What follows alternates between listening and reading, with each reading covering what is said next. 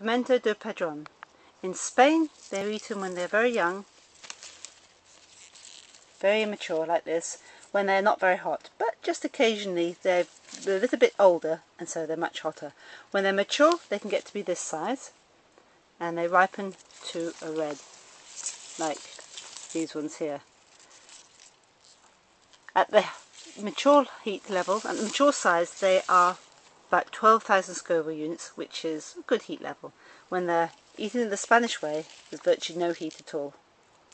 The plants are tall and ungainly, but very, very productive.